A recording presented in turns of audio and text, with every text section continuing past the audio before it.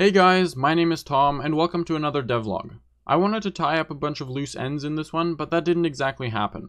I did however get around to adding ship's holes into physical space, which was a bit overdue. I also changed my strategy for overcoming procrastination, but I'll explain that in a moment. This last week has once again been quite unproductive. With the holidays and Christmas just around the corner, I have been a little busier than usual, but if I'm honest, I've been procrastinating a lot. I've been trying to plan out my days and then follow through, but I've encountered a pretty major problem. Whenever I reach a point in the day where I plan to start a different task, and I don't do so right at that time, it really throws me off. I start thinking about how I've already missed my deadline, so what's the point in trying to continue doing anything productive? It's a pretty strange and stupid thought process, but it seems like when I don't follow through on my plan, I end up procrastinating more than if I hadn't planned in the first place. Now, on the one hand, it is my fault for failing to follow through, especially when it's my planned unproductive time that extends into hours during which I wanted to do some work. However, when it comes to changes between two tasks which I consider productive, it's a different story.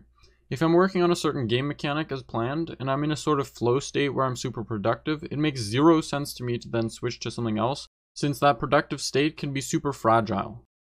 Basically, if I give myself too much time to do something, I'll procrastinate right off the bat, but if I end up not giving myself enough time and plan a task switch in the middle of my productive flow, one of two things happens. Either I lose my momentum by starting something new before the other thing is finished, or I continue working, but then once I do finish, I'm no longer on task according to my plan, which then screws me over. The way I see it, this planning your day in detail thing might work for others, but not so much for me, at least not in my current situation. I think what I'll start doing is making a list of 3 to 5 tasks for the following day, depending on the amount of time I expect them to take. If I manage to get everything on that list done, I'll consider it a productive day, even if I procrastinated a lot along the way. This will give me more flexibility when things take longer than I anticipated, while still clearly defining an attainable productivity goal. I've heard some great things about this strategy, but over the next few weeks I intend to try it out for myself. Over the last few days I've been pretty busy and I've been spending time with family, so I didn't really put in any work. Since I didn't get much done last week either, that unfortunately means that this devlog will be very short, which I expected to a certain extent. Pushing back the upload feels a bit like letting myself off the hook, especially after what I said about procrastination and deadlines in the last devlog. Here I have a very imminent deadline, so I feel like I should use that to boost my productivity instead of just saying I'll upload this video next week. Anyways, it's currently a little after 3, and for the last half hour I've been exploring the idea of decreasing the height of waves around islands.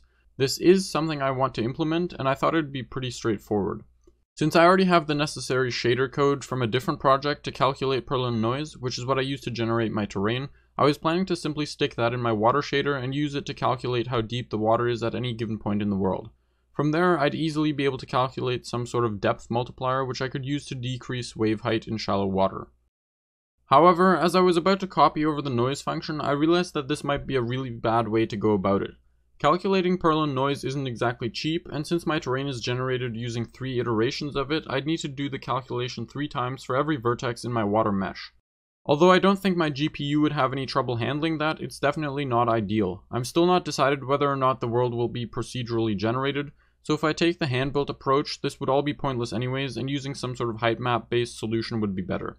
If I do go with procedural generation, pre-baking a height map and sampling that wouldn't really work since it would need to be infinitely large, assuming I don't limit the size. I could set up a system that generates these height maps in chunks on the fly as players move around, which would probably be better than calculating everything in real time. Evidently, this is a more complex problem than I anticipated, and I'll need to put quite a bit more thought into it, so I'm going to leave this for a future devlog. If you've got any thoughts on which approach I should take, or if you have any other suggestions, please let me know in the comments. This means that hitting any part of the ship, including the crow's nest, will put a hole in the hull. That won't be the case in the future, but for now I'll leave it like this. Anyways, I'm busy tonight, so I won't be able to continue working, but I'll try to finish up the holes tomorrow morning and then squeeze in the editing. It's now a little past 1 PM on Saturday, and I've just finished adding the hole points to physical space, so this should be working now. I can't really test it yet since the holes have no graphical representation and clients still don't even know about them, but that'll change soon. However, for now, I really need to record and edit this video as I only have 4 hours until its upload time. Although this devlog is shorter with quite a bit less progress than usual, I wanted to upload it anyways since the next time I upload a video will be in 2020. I wanted to thank all of you for watching my videos and supporting me on this journey so far. It doesn't always seem like it in the moment, but looking back at the last few months, the growth of both this channel and our Discord community has been tremendous and so cool to watch. Without you, this quite literally would not have been possible, and I can't wait to see what's in store for the new year. Anyways, if you enjoyed the video, please take a moment to smash the like button and leave any feedback you have down below. I read and respond to all comments. In the next one, I'd like to make the Anchor usable, and I need to finish cleaning a few other things up. After that, I need to start thinking about client prediction, databases, and login servers, all of which need to be in place before I can put together some sort of small test group. If you'd like to join me on this development journey, consider subscribing and hitting the notification bell so you never miss a devlog. With that said, thank you so much for watching, I really appreciate it, and I'll see you again in the new year.